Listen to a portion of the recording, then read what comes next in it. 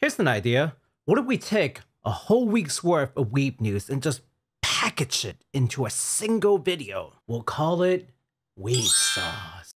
It is Baku, welcome back to another episode of Weeb Sauce. Look, this week's news is a little bit on the heavier side, so we're going to start with some of the more serious stuff, and then we're going to move on to some of the lighter news. Former Japanese Prime Minister Shinzo Abe, who resigned from office in 2020, has been confirmed dead after he was shot on July 8th while he was giving a campaign speech for a fellow party mate outside of Yamato Saidaiji Station in Nara City. Look, I won't get into the details of the assassination because there are plenty of traditional news outlets that's already doing this.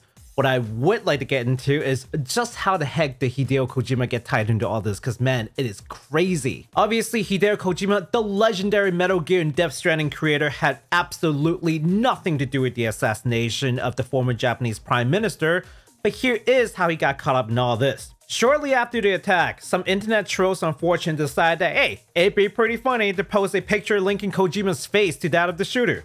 This prompted another user to post 3 additional pictures of Kojima, each with some sort of communist imagery. After that, a French comedian thought, hey, it would be pretty funny to post those pictures on Twitter as a satirical post, and then things really took off from there. When a far-right nationalist French politician retweeted the comedian's tweet with added text, "The far left kills," things weren't a joke anymore. And because this is a tweet from a prominent politician, those images got picked up by Greek and Iranian news outlets and were mistakenly used as pictures of the assassin in their coverage. Kojima, understandably, did not take any of these unwanted attention too kindly. In response, Kojima Production released a statement on Twitter that read, #Kojima Productions strongly condemns the spread of fake news and rumors that convey false information. We do not tolerate such libel and will consider taking legal action in some cases. Somebody should have told him watch Weeb Sauce, man. I would have told him it's not Kojima. Ken Akamatsu, the mangaka behind the Love, Hina, and Negima series, is now the first mangaka to become a politician. He won a seat in the House of Councilors election and is now a member of the Liberal Democratic Party, also known as LDP.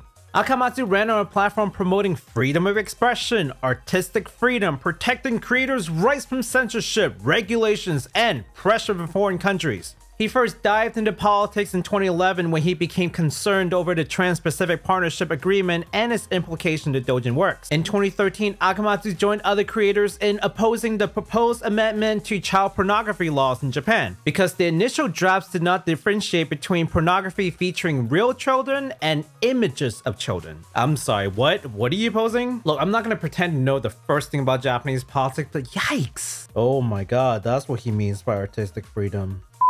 Hey, Hunter x Hunter fans, rejoice! The series creator Yoshihiro Togashi just got on Twitter to announce that he's only 1 chapter away from completing the latest release. Now I know what you guys are thinking right now. Yo, should just get off his lazy and just finish the series already. First of all, that is not nice. But also, this has nothing to do with him being lazy, but everything to do with the crippling pain that the mangaka has been experiencing. In a message that was included in the announcement of his upcoming art exhibition, Togashi gave us some insight into his medical condition. For the last 2 years, I've been unable to sit in a chair. I had to give up on working in the normal way, but I have now somehow figured out how to be able to resume drawing. Up until 2 weeks before writing this message, I couldn't keep the posture necessary to wipe my own butt. And every time I took a poop, I had to wash it off in the shower. It takes me about 3 to 5 times longer than an average person to move around and do things. Your lower back is very important. So yeah, we should just all relax and wait for the newest chapter to come, and yeah, also no more calling him lazy. Did you know that this is the middle of the video? Did you know that there is a like button and a subscribe button? Hit those. VTuber legend kson recently announced that she will be joining VShojo during Anime Expo 2022, and now we have more insight from her as to why she made such a move. In a recent stream on YouTube, kson addressed many of the questions that we've all been wondering about. For example, is kson now owned by a company? The answer is no, she's still an individual VTuber. Will VShojo now own what kson creates? The answer is no, she will own her own creations. Will she have any restrictions as to what she can do or say? The answer is still no, there are no restrictions. So what are the pros and cons in joining VShojo? Well, according to kson, there aren't really any cons, but she will be getting VShojo's technical, security, and legal support. Additionally, kson really stressed that she believes in VShojo's idea that the talents get to keep their own IP, which would be very different from Shoujo's previous experience. at a different company. Look, I highly recommend heading over to SOUCHOU's channel just to see her explanation in full. It's about like an hour and 30 minutes video. We're just not going to cover all the points in there.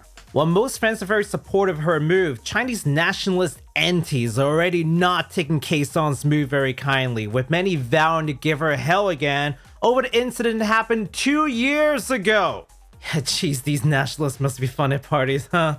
One such nationalist, SYL Bravo on Bilibili, who used to do VShojo clips in China, announced that they will no longer be doing clips for the group and will delete all the clips related to their talent. Nia, who is Nanner's original artist, also stated that as a Chinese citizen, she cannot approve of Kson's joining, regardless if she is in the Japanese branch or not. You know what I really like to say to these Chinese nationalist antis? Yeah, don't let the f***ing door hit your way out. See your ass out of here. Alright, let's end the show with some great news. Studio Ghibli's Kiki's Delivery Service will screen on selected theaters in North America on July 31st, August 1st, and August 3rd as part of the Ghibli Fest 2022 event. If you're interested, tickets are now on sale over at Phantom Events website. Hashtag not sponsored. The Ghibli Fest 2022 so far has screened Princess Mononoke, Ponyo, and The Cat Returns. Only Yesterday is Next that will screen on August 28th and the 29th. Howl's Moving Castle will screen on September 25th, 26th, and 28th. Spirited Away will screen on October 30th, November 1st, and November 2nd. All screenings will include dubs and subs, so you like English, you like the original Japanese, it's got everything for everyone. I guess that's it then. Please come back next week for more Weeb Sauce.